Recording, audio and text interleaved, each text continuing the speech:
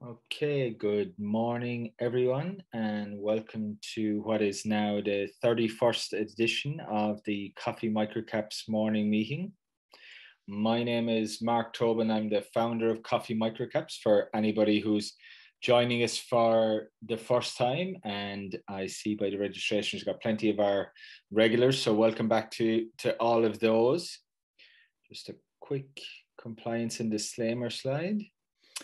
For anybody who is joining us for the first time, just so a quick overview of the webinar. We generally run these every fortnight. More recently, we've been running them every week.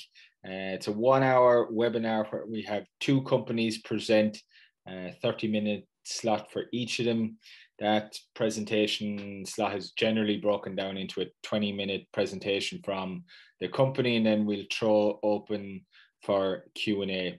If you do have any questions, please type them in the Q&A box rather than the chat function. It just makes it easier and more efficient way to manage the Q&A session when we get to it. Please note that the webinar is being recorded and it'll be posted on the Coffee Microcaps YouTube channel tomorrow morning. So if the presenter skips over a particular slide, or you want to watch it back again tomorrow, or indeed any of our previous events, please do check out the Coffee Microcaps YouTube channel. You can follow Coffee Microcaps on Twitter, YouTube, as I said, for the recording of this event and all of our previous events, LinkedIn for some additional long form content. I also write a weekly paid subscription newsletter, which you can find on the Substack newsletter platform. Our first presenter this morning is going to be Mr. Ron Hodge, the CEO of InvestSMART. And then, as I said on Tuesday, we've had a slight change from what was earlier advertised. Field Solutions Holdings couldn't join us this morning, but I'm delighted to say we've got Mr. Greg Baydard, CEO of rent.com.au, joining us as a late substitution. So without further ado, I'm going to stop sharing my screen because we have Ron waiting and ready to go on the other side. So Ron, if you want to start sharing your screen, and I'll let you know when I can see the cover slide of your presentation coming up. Yep, there we go. Perfect. You're ready to go, Ron. Thanks, Mark, and thanks for inviting us to Coffee Microcaps. Good morning, everyone.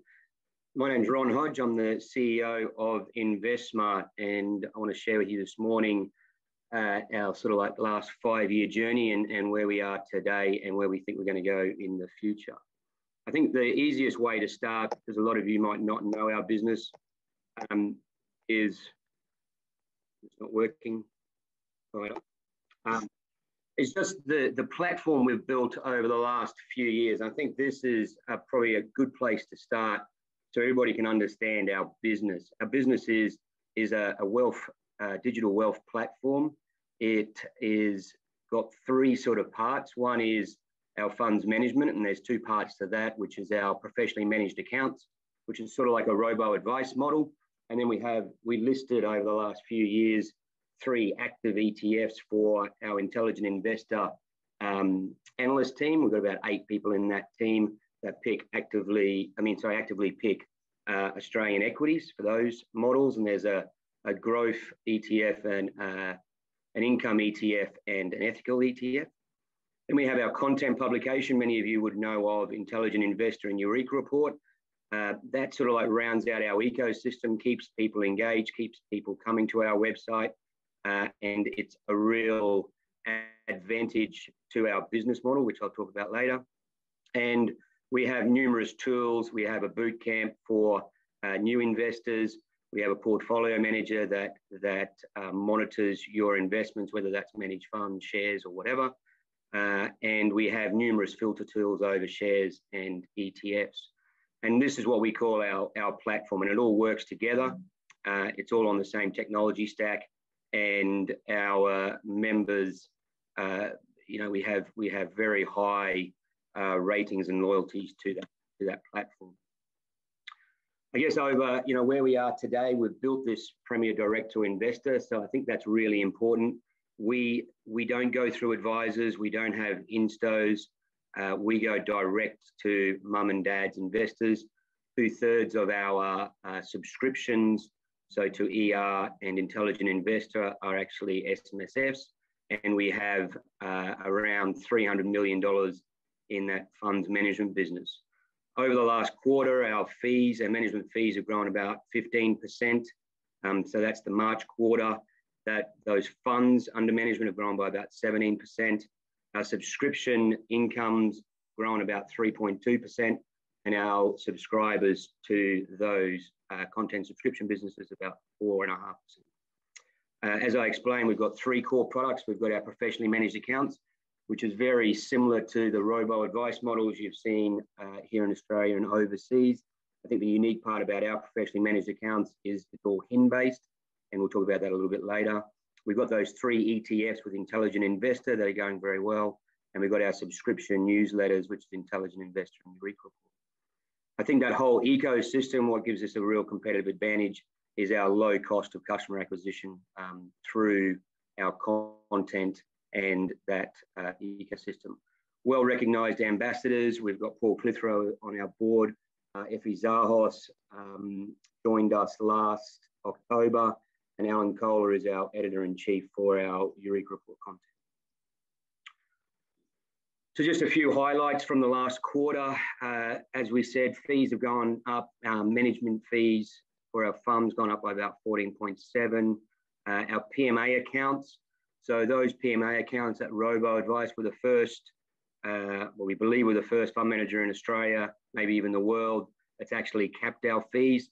So for our PMA, our professionally managed accounts, we really look at bums on seats, and that's gone up about 19%. So we've got about 1,250 investors on that platform at the moment. Subscription revenue went up by about 3%, and our quarterly subscribers up by about 4.4%. That's our main revenue going forward. That's our main growth area. It's what we concentrate on, which is really funds under management, bums on seats for professionally managed accounts, and our subscriber numbers. So just highlighting that again, funds under management now 2.88. The subscriptions, we've got about 10,500. Subscription income is about 1.224 million, up 3%. We did exceptionally well last October in doing a secondary offer for our active ETF, the Australian Ethical Share Fund, INS. That's now the top performing ethical fund or listed ethical fund in Australia currently. And we raised another $17.7 million for that last October.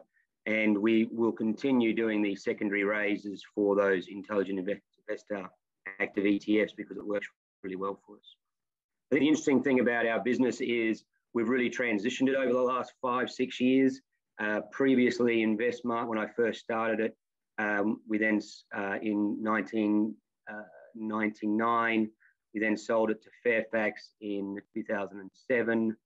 That business at that stage was distributing other people's managed funds. We built that business up to about $1.8 billion in funds under management or funds under advice. The recent repeal of the grandfathered trailing commissions took about 40% of our revenue away. And we've nearly built all that back up again in the new business model. But all those commissions ended on the 1st of January 2021 this year. And we don't really need to talk about that anymore because it's our old business. And our new business, as I said, is based on our own funds under management products and our subscription products. This is how our funds under management have grown. I was actually just talking to Mark when he was at Wilson Asset Management, and how when he first started there, they had about 400 million. And then they celebrated when they got to $500 million, and they celebrated when they got to $1 billion, and now they're about $4 billion. We're very much on a similar sort of trajectory. The only difference is we don't take, as I said, institutional money. We don't take advisor money as such. It is all direct to the client. That means we have very sticky clients, but it's a slow burn. It takes a long time to build up that trust with those clients. But once it starts going, you can see sort of like how you get that geometric growth in your FUM numbers.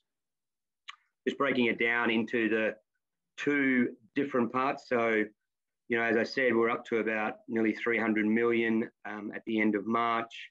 That's made up of nearly half-half. So the professionally managed accounts, those capped fee funds, they're all based on ETFs. So each model has about 6 to 8 ETFs in it. You have the normal conservative, balanced growth and high growth. And then we also have asset class specific ones, international, fixed interest, Australian equities, and property infrastructure. Those PMAs now are up to about just over 120 million and growing really, really nicely. The interesting part about this is how we pick those ETFs. It's all algorithmically, which is really where that global advice comes, which keeps our fees low, which allows us to, keeps our costs low, which allows us to cap our fees. The active ETFs, that's up to about 160 odd million now, growing very strongly. The performance has been very strong, obviously in a rising tide with the ASX and markets around the world. We not cap fees on this.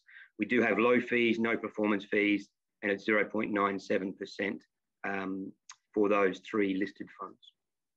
What we really see with our subscribers, by the way, or with our investors, is a lot of them do the core satellite. So they might invest part of their money into our PMA, the sort of like boring passive ETF models with capped fees. They get full reporting.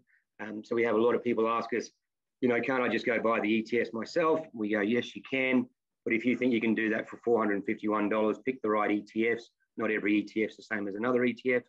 Our algorithms that pick those ETFs are based on liquidity, spread, tracking error. And so we curate those portfolios based on risk profiles for the customers, full tax reporting, full rebalancing throughout the year. And we believe that at $451, it's actually 55 basis points up to $82,000. And then that basically caps out at $451.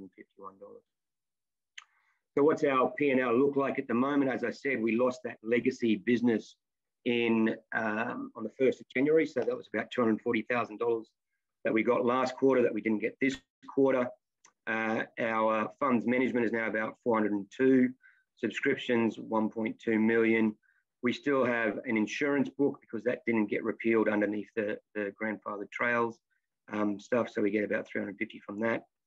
So we're making about $2 million a year. We've still got expenses of just slightly more than that, but we believe the growth in those funds management subscription business, if we do a similar growth to last year, we're well and truly past break even sometime over the next sort of 12 months if we continue on this trajectory. Cash in bank is strong. We've got nearly $5 million. We don't envisage on having to use that much, but it's a nice safety net to have. So really going back into the advantages of our business, and I think it's unique to InvestSMART. I mean, we have built this over the last few years. As I said, we bought back InvestSMART in 2013. We then bought Intelligent Investor in 2015. We bought Eureka Report in 2016.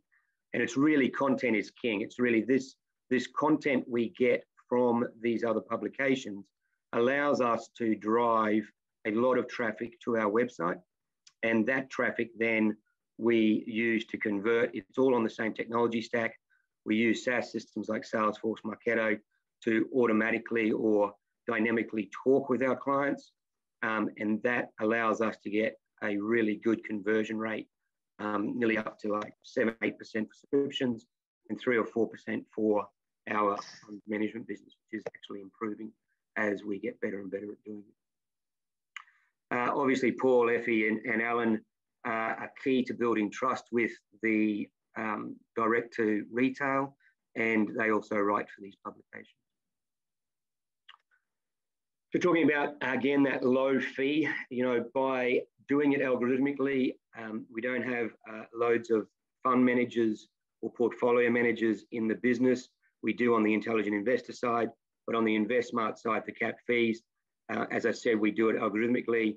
We've got those single asset class portfolios and also the diversified portfolios.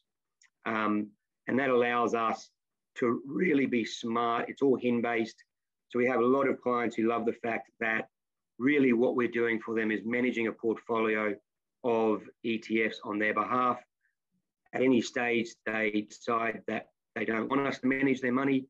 They can either sell their portfolios with us and we give them back their money, or they can actually transfer the HIN over to their own broker and take over the management of that process themselves. It means their portfolios are very portable, which is unique, I think, to how we see robo-advice in this country. Intelligent Investor, I talked about, we've got INF, IGF, and INS, those three ETFs, so INIF, IIGF, down in the bottom right-hand corner of this slide, and the ethical fund, which is INS.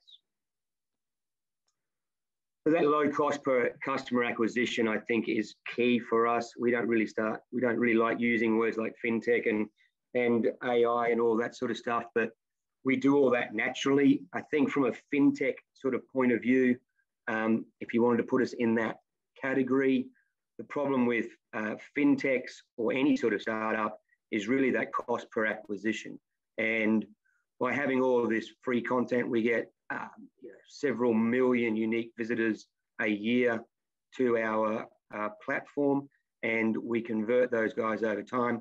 We've got about 700,000 Australians registered into that ecosystem, and we send out emails continuously based on their dynamic profiling. So if we know they've got a certain stock in their portfolio that they manage through us, then we can send them content relative to whatever their holdings are.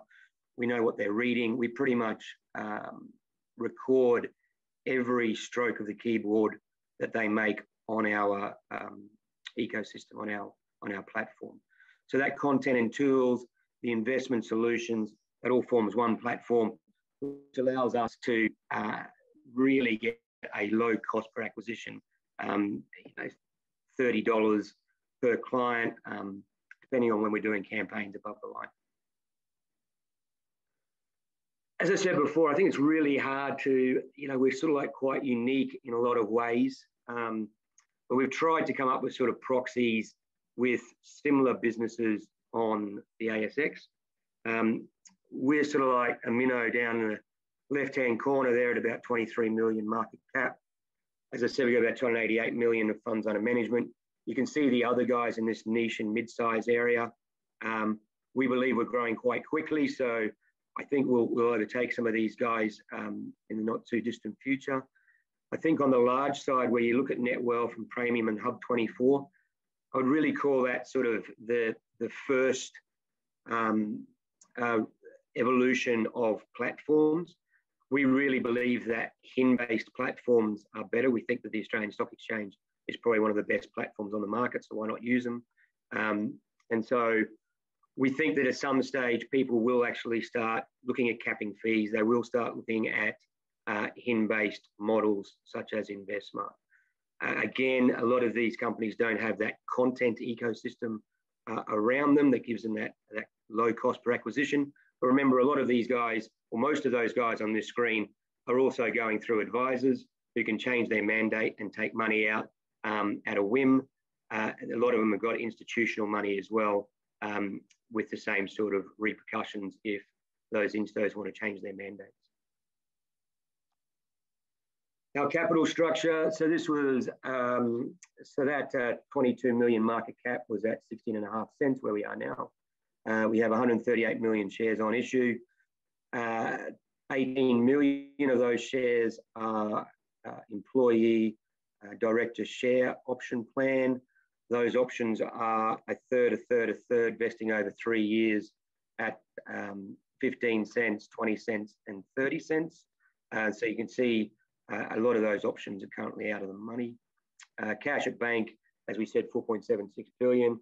We do have some of these financial assets. So if you look at our accounts, you'll see that we've talked about in our previous business prior to me becoming CEO, we had a number of, we did sort of like a venture capital type arm of our business, and we invested in a number of ventures, one of those being Spriggy. and those assets are currently valued on the balance sheet at about 1.97 million. We've always told the market that if a liquidity event, whether they float or whether they do some sort of capital raising, we'll always look to get out of those investments when and if we can. Our major shareholders, we've got Leyland's at 18.94, Perpetual at 10, and myself at 9.39%. So this is our board and our main guys. We've got Paul, Mike Shepherd, great to have on board, Effie, myself, Alan, and Alistair Davidson, who's head of funds. That's just a little bit about InvestSMART. I think before I just conclude and go to questions, just wanted to show you in the appendices of this slides the products that we do cover. As I said, the PMA is across those diversified ones and across some asset class specific. We've got the intelligent investor ones below. You've got the performance, which is going very, very well for our active ETFs. And I think what's interesting is the PMA and why our clients just keep on coming back to it and investing more money and telling their friends and family, is that the algorithms really work. So over 5 years, we really compare ourselves to peers. So if we compare ourselves to benchmark, we'll be, if we're doing our job properly, which we are, we'll track the index less our fees. But really, we're looking at peers. So we want to make sure that we're beating most of our peers. And so we look at those peers in these algorithms, and then we beat them on fees, basically. We match them on the average in regards to asset allocation, and then we look to beat them on fees because we believe fees over the long term is one of the biggest factors affecting performance. So, for example, our conservative fund, we look at this on a $10,000 investment. We're at 55 basis points. Remember, if you had $100,000 or $1 million invested in these portfolios, your fees would only be $451.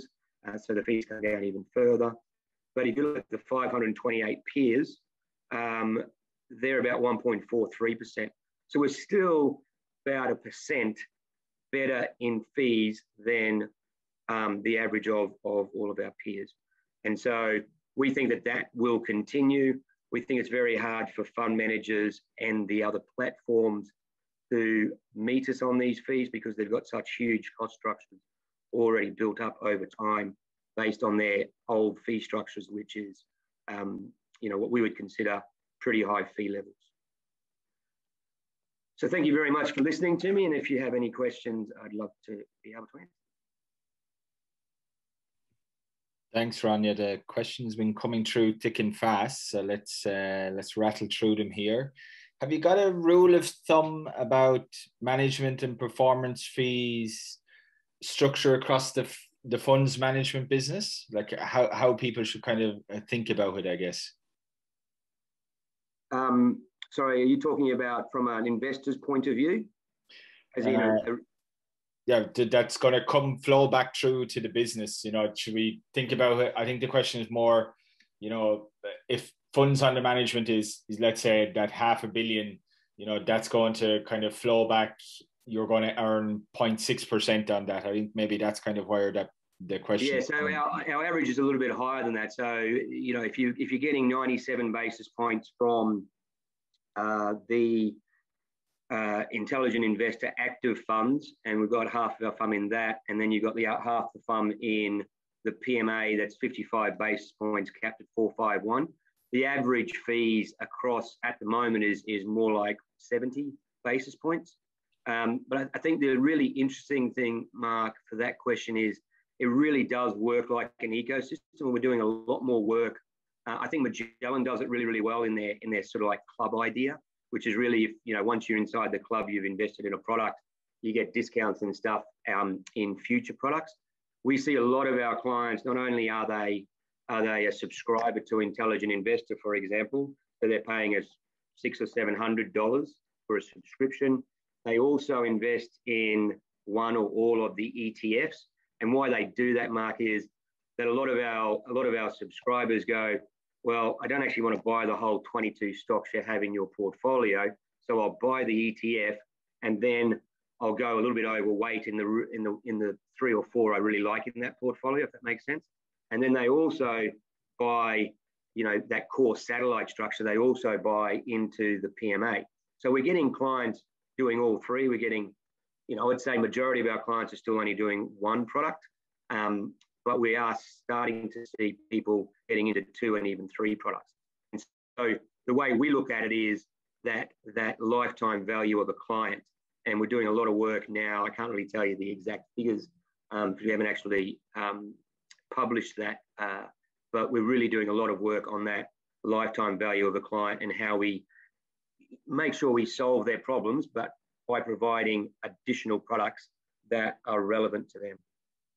Okay, great. And next one is on the newsletter business, publication business. Do you have a breakdown of the mix of subscribers by monthly and annual subscription plans, and any insights on, what the churn rate is overall? Yeah. So, that business is awesome, and we've spent a lot of work on getting that up. Our retention rates now for our subscription business, both ER and II, is just slightly over 90%. So call it 90%, which is, it's incredible. They have retention rates up that high, and we've maintained those retention rates. Even if you go back to some of our quarterly reports from last year, we were still recording those sort of retention rates. So we've worked really hard, and I think that comes down to that ecosystem and the systems. We've spent a lot of time making sure that when we send people content, it's relative to what they actually want to read. And I think that's really important to keeping that high retention. I think from a monthly to a yearly, most of our subscribers would be yearly and bundled. So we have 3 products. We have ER, which is our sort of like first general financial investment information. That's at sort of like recommended retail price is about $330. We have Intelligent Investor at $770, which is really that analyst recommendations. And then we have a bundle, so you can buy the 2 together, which obviously if you add those 2 prices, $1,100, but we discount that to $880. So it's sort of like $330, $770, $880. Majority of our clients would be on the bundle. Majority of clients are yearly. We do have about 2,000, somewhere around there, that are monthly. And mainly on ER, and that's really just a legacy. So, Mark, you remember I said we bought that business in 2016. Alan Kohler, when he ran that, he was big on monthlies, and so a lot of people just have stayed on monthlies and haven't gone to yearly. Okay, great. And next one, the plan to grow the active ETF fund, is that a combination of further cap raises and new products, or where's the kind of focus going forward? Yeah, so the ecosystem sort of like, you just have that organic stuff that just because you get, thousands and thousands of people every month joining up to your services, trialing your subscription, downloading PDFs, downloading investor packs, whatever else, we get a natural organic. Then you get people telling friends and family because we have really high retention rates and really high ratings on reviews sort of sites.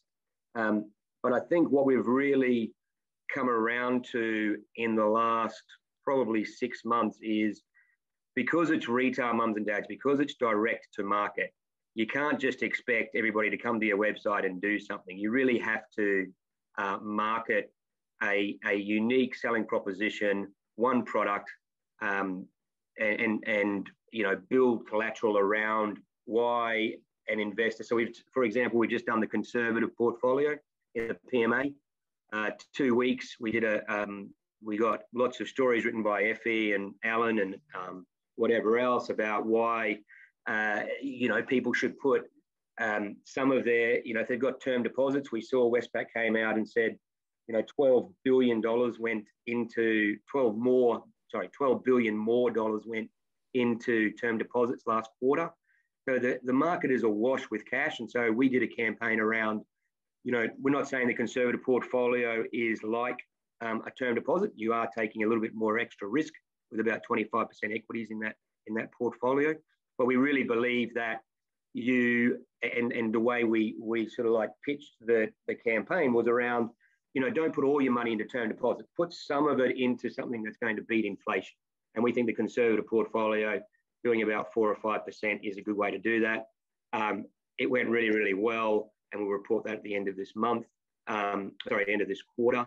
But I think that the how you grow active and how you grow the passive or the capped fee products is by doing internal marketing programs to them. So that was what the INS was. It was a secondary offer, and it worked really, really well. So we'll continue to do that every 6 months. We'll probably do the income, the active ETF income portfolio, INF, in probably July, and we expect it to do as well as INS. Okay, great. Ron, we're pushing up on time. Actually, we're a little bit over time. There's a few more questions we didn't get to, but if anybody wants to email yourself or Andrew directly, they can. Thank you very much for coming on and joining us this morning. It was great to get to hear the story firsthand. If I could ask you, please, to just stop sharing your screen, because I know Greg, our second presenter, is waiting in the wings. Okay, thanks very much, Mark, and thanks everybody else for listening. Thanks, Ron. So, Greg, if you want to start sharing your screen, I'll let you know when the cover slide comes up.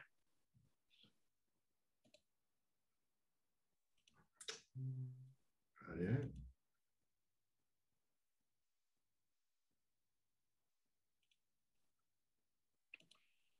Do you need to allow my video?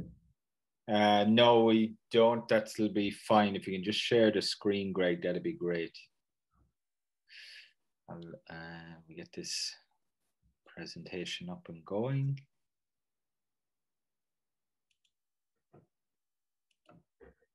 Yeah, it's coming through now, Greg. And just go to presentation mode, just so we get it on the full screen. Should have it now? Yeah, there we go. Perfect. You're ready to go, Greg. Okay, fantastic. Well, thanks very much, Mark, and good morning to everybody. My name's Greg Bader, CEO of rent.com.au. We listed in 15. I've been with the business since 16, so coming up to 5 years. We've had a bit of a change since then, and what I'm going to do, we've got a lot of information on our investor center and on the ASX, etc. So this is just a little bit of an introduction into what we do now and what we're planning to do tomorrow. So the first thing about us is, as you can probably tell by our name, we focus on renters. Really interesting segment. And look, Australia is quite unique in the property world. We have a fascination with it. For too long, renting has kind of been seen as that second-class choice, or somehow it's not preferred to home ownership. And what we're seeing recently, and it's accelerating over the last 5 years, there's a real change in attitude of renters. So if we look at our millennial group, which is our largest segment, a subset of them is what we call our logical renter. And these are people that are renting because it's entirely practical in their situation. They're better educated than the generations before. They're more financially literate. They're mobile. They don't see property ownership as necessarily their only vehicle to build wealth. They're strong into equities and more recently crypto, etc. And more importantly, they have a better balance or a different view of a balance between lifestyle and flexibility. And that's reflective of the way work is now. People travel, etc. So our mission, if you like, is to make the renting process a little bit more less cumbersome, less onerous, less confrontational, just make it a little bit easier and recognise renters and reward renters as we go through. 32% of our population rent. It's going up every year. So we started off, we run a portal, rent.com.au. We're in the top 4 portals in Australia. No surprise who number 1 is, rea.com.au. Great business, multi-billion-dollar business. But like number 1 and 2, they're really focused on the agent side. 90% of their revenues come from real estate agents. For us, our revenues don't come from real estate agents. They come from the consumer. We face the consumer. So there's a few stats there on our site. A couple of interesting ones. We are about 75% of our traffic is organic. That means people are coming naturally to us. And I appreciate that a lot of mum and dad investors have probably not really heard of us. We're as a small cap, we don't have a huge marketing budget. What we do spend is directly towards our renters, and be given our age demographic, as you can imagine, most of that's through social channels, etc. Interesting other stat on our traffic, we run about 75% new users every month, and that's reflective of the nature of renting. If I look at Domain's most recent half yearly, Domain running at 21% new users each month. And once again, that's reflective of their strong weighting in the sales side. And that's mums and dads checking out the neighbour's property and whatnot. So flipping that back to us, 75% new users, our people are very transactional. We have most of the properties in Australia. We follow population in terms of where the listings are. We have a slight, as a nation, we have a slight bias towards southern Queensland, is a higher renting per capita than other areas. And it's been a tough year. In April just gone, so 2 weeks ago, I looked at the data. We had 17,000 less properties available in Australia to rent than we did the year before. Every state had less other than Victoria. And we had a number of states, Western Australia, Queensland, we were approaching 1% vacancy rates. So it's been a pretty tough time for renters.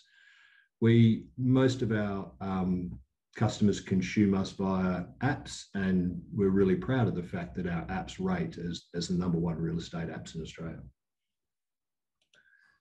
The business has had, as I mentioned earlier, we listed in 15. When I joined the business, we were burning over $1 million a month. Our business model was flawed. We threw that in the bin. We started again, and we built our business around focusing on the consumer, talking to the customers, and understanding what their pain points and challenges were, and then building products and solutions to suit that. We can't compete on cash terms with REA and Domain, but where we can compete with them on an equal or even slightly ahead is engaging with our consumers. Renting is all we do. So for other people, renters are just something they need to do to complete the portfolio, whether it's sale, lease, etc. For us, it's all we do. So we're really proud of the fact we've got our core business profitable. We've got products in market that no one else has. Our rent bond product's a really interesting product. It's the largest bond finance product in the market. And it's a really good example of how you can make a product that's a finance product. You can make it attractive to the consumer, but also fill a need. So at the moment, when you rent a property in Australia, there is legislation around your old bond being returned, but for most people, they need to front up with a new bond to secure their new property before the old one's released. So we lend people $2,500, $3,000 to cover that new bond. And if you pay us back within 21 days, e.g. when the old bond's released, then there's zero charge. So it has a kind of a buy now, pay later type flavor to it. So those are the sort of products and services, and we have a number of them that's allowed us to get our business to where it is. As I said, we're the largest renter channel in the country. Really proud of what we've achieved. Renting's huge. The bit on the left there, rent is what we do today. It's a great business, but one of the challenges is we only see people for 4 to 6 weeks. That's the average search window when someone's looking for a property. And I'll be honest, it's a fairly stressful time for people. So they come in, they do their business over 4 to 6 weeks, and then they're off. Where we want to move to, and where we think we've earned the right to, is move into the tenancy phase. Now, tenancy phase obviously is people happy in their home. On average in Australia, it's 30 months. There's a whole bunch of households out there. From a market opportunity size for us, it's over 20 times larger in terms of earning potential. So we've built our relationship with the consumer on our portal business with rent, and we're moving that towards rent pay.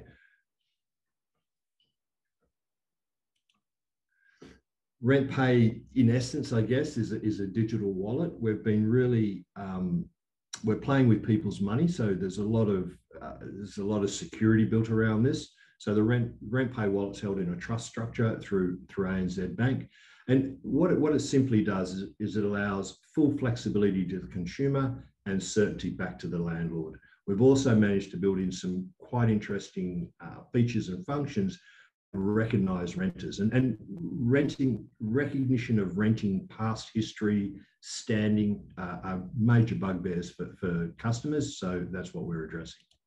I guess there's a few of the features here. So if you think of the average real estate agent, they're running a small business, they're focused on P&L efficiency and whatnot. They've got 50 renters. They would prefer all those renters to pay on the first Tuesday of the month. It keeps everything simple and consistent. On the consumer side, the consumers want flexibility. They want to be able to synchronize their rent with their payday, or rather than paying monthly, they'd rather pay weekly. There's a lot of really interesting components to all this, and there's a bunch of interesting features, and together they make up a pretty compelling package. A couple of the really interesting ones that we've brought to market: the rent money, dead money, not anymore. So for the first time in Australia, we've created a structure and a product that recognises a renter for their continuous renting contribution. So each time you pay your rent per month, we'll increment your credit score. And the theory behind this is that someone that comes in, rents for a number of years and eventually transitions into a mortgage will have built their financial credibility, improved their financial credibility over that journey. So it's a really interesting concept, first time in Australia. The buffers are an important one, and it's kind of a bit of a reflection on our society at the moment. We're having a lot of our millennial users are on part-time or casual type employment. They may need to take holidays in 3 or 4 months' time. They're not going to be earning during that period. So the buffer, and we had really strong response, and the little blue dots there are the percentage of customers indicating they wanted this. The building a buffer allows you to get in front. You can see it, it's held in your wallet, held in trust. And in 3 weeks' time, if you don't have, if you can't afford it this week, or you would rather not spend your own money on the rent, your buffer can take care of that for you. It's all visible. There are, inside the app, there are various scheduling, forecasting, calendar functions that allow you to see and how to grow and how much you have and all that.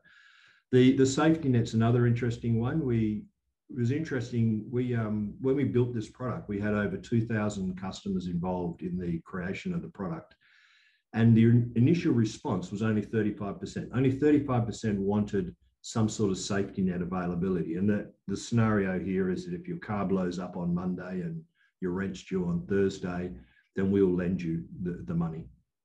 But when we built the product and we went back to the base, 100% of the people like the fact that it's there. They may not use it, or more importantly, they may not think they need to use it, but they have comfort in the fact that something's there.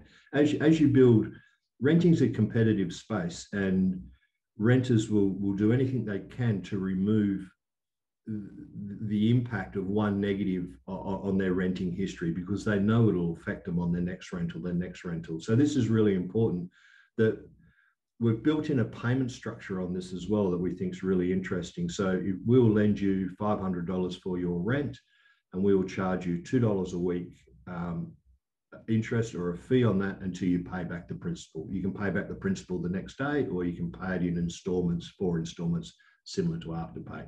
So really good value product, but it provides that surety back to the customer. It's transformational for our business. We launched the product last week. It's a massive market.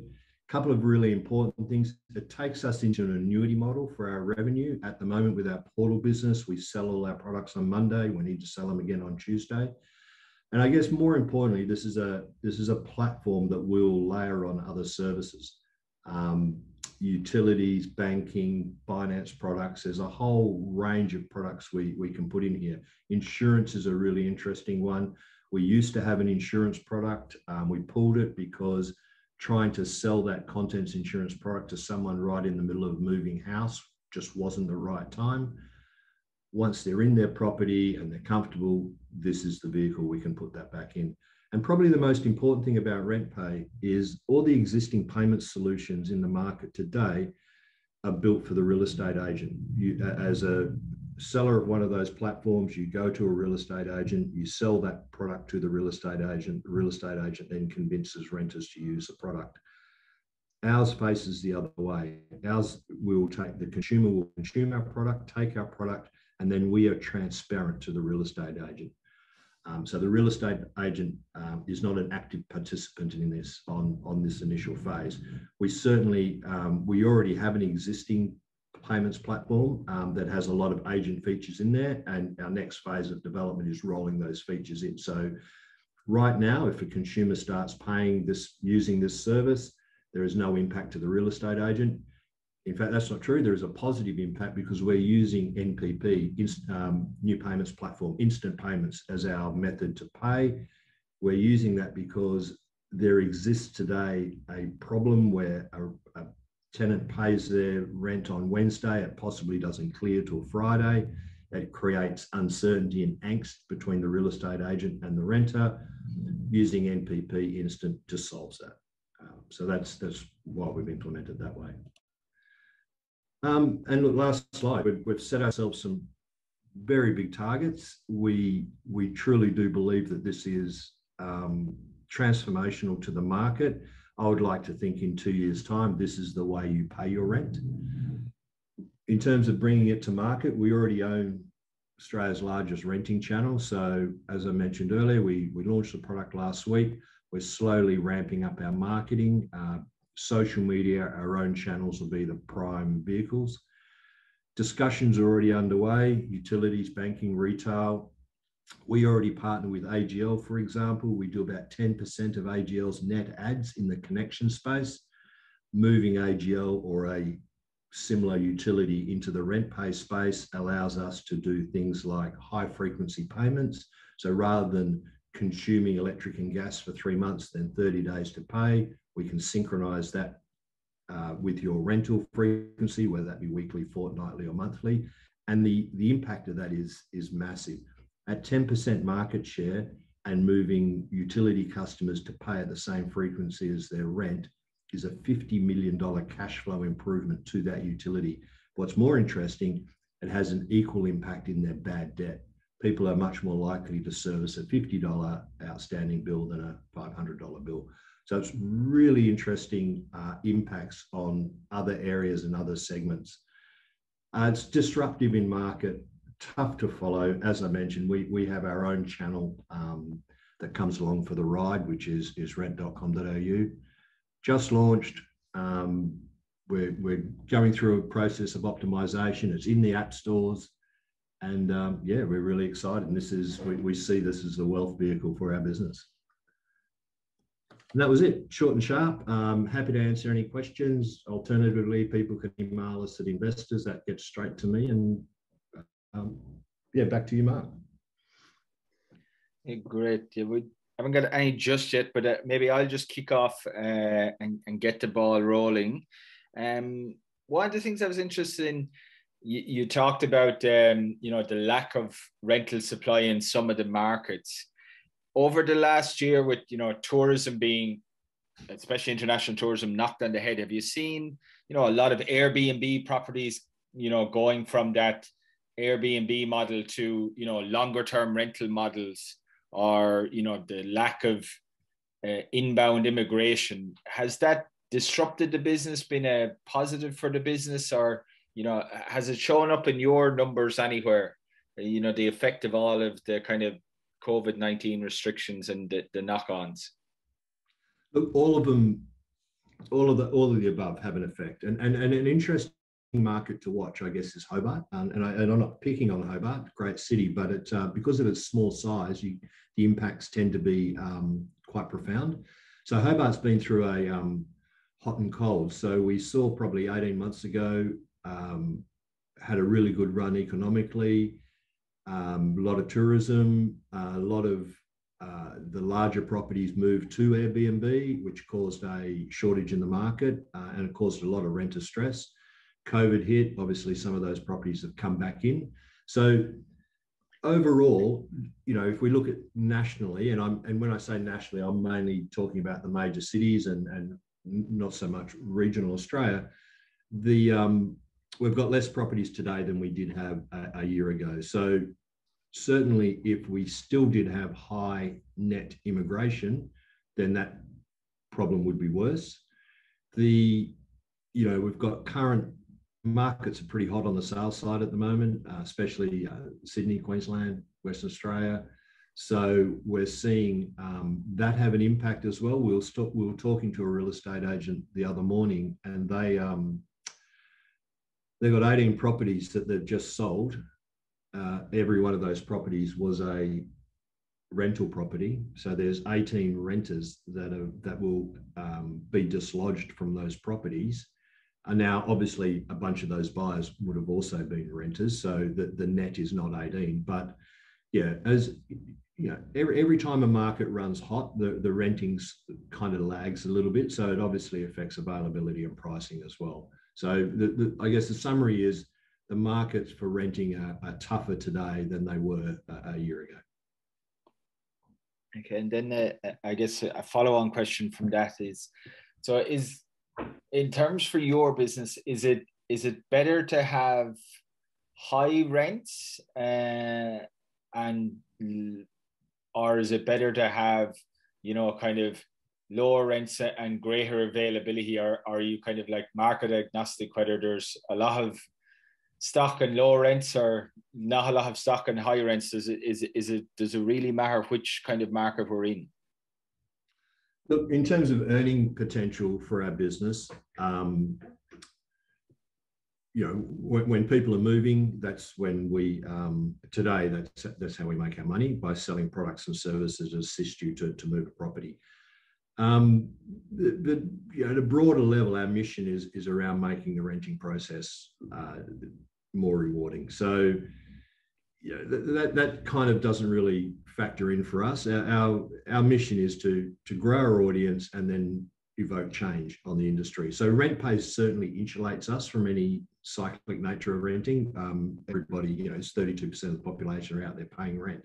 So paying through rent pay, the product is transportable from property to property. So that insulates our business. But look, I think we're better as a community when there's a balance. There's been various legislations gone through at a state level over the last 12 months that are trying to address that balance between the balance of power.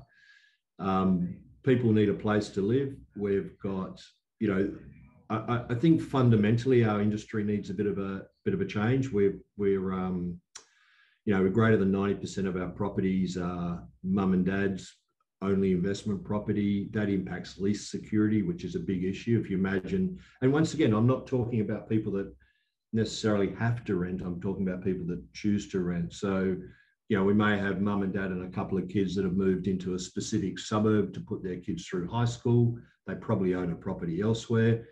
They've moved in and that concern that they don't have that lease security, that they may be required to move because the owner's circumstances have changed. They're the sort of things we'd like to see fixed. And certainly there's been some changes federally that allow some of the superannuation funds to consider purpose-built rent to build-to-rent facilities. We think that's great to get a better mix of stock in the market. But yeah, none of those things greatly affect our business. We face the consumer. 32% of the consumers are renting. They're not going anywhere, and we're the largest channel that serves them. Okay. And one final one for me. If I know you briefly touched on, the plans to activate that agent channel, but if we take, somebody like McGrath, who's, also listed, and you can see they've got like a huge rent roll book across their franchise model and their owned businesses, is that a kind of a key channel to market moving forward, or I guess how do you pitch it to somebody like McGrath's in terms of how it can really save their franchisees time, effort, stress? So it's a good question, and certainly part one of RentPay is focused on the consumer, but there certainly is an agent opportunity coming through. So we already have a payments platform that agents use. We do about $8 million a month of rent through that one at the moment. We'll be moving that across to our new platform. The selling it to agents is, I mean, other than the tactical, having humans out on the street banging on doors, the actual model is quite simple. We've done time and motion studies with 2 franchise offices locally. A 5-hour job becomes a 5-minute job in terms of reconciliation. The 2 big ones though are, we allow the agency to run a simple, consistent model of monthly, and we offer full flexibility on the consumer side. So the agents don't need to worry about that anymore. The second part of that is we're building in a new revenue line for real estate agents that hasn't hit the market yet. So we believe by having a real estate agent being part of RentPay, will present them with new opportunities to earn income outside of their current structure, and the benefits that increasing their rent rolls, etc. So we'll be bringing that to market over the next few months. Okay, great. If we don't have a question from the audience, I think we're slightly pushing up on time. So I think, Greg, we'll leave it there for this morning. Thank you very much for presenting, and also a thanks from me for coming in at the last minute. If anybody wants to get in touch, it's investors@rent.com.au. And as I said, the recording will be up on the Coffee Microcaps YouTube channel tomorrow morning, about 9:30. And we'll leave it there. And I wish everybody a good rest of their Thursday. No problem. Cool. Thanks very much. Thanks, Greg. Cheers.